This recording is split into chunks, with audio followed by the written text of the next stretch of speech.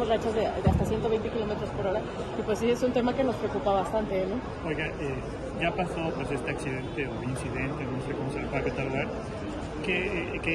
le podrían hacer una exhorto a la empresa, digamos, para cuidar que no, digamos, que no ocurran más de estos accidentes? Pues un exhorto, pues a que entren en razón, pues es un tema de seguridad, nos conviene a todas las personas que puedan asegurar todo, porque primero decían que porque estaba suspendido y entonces no podían entrar, pero nosotros no tenemos la suspensión, de hecho tienen libre acceso, entonces pues que sí se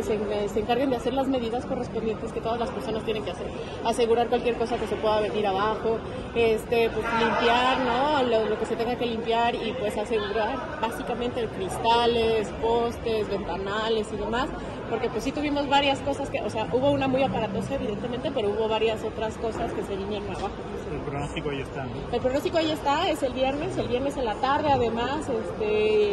afortunadamente eso pasó en la madrugada, pero esta vez lo vamos a tener en el transcurso del día, ¿no? En la tarde, a partir de mediodía, y entonces sí es un tema que nos preocupa mucho, y pues que entren en razón, porque es un tema de seguridad.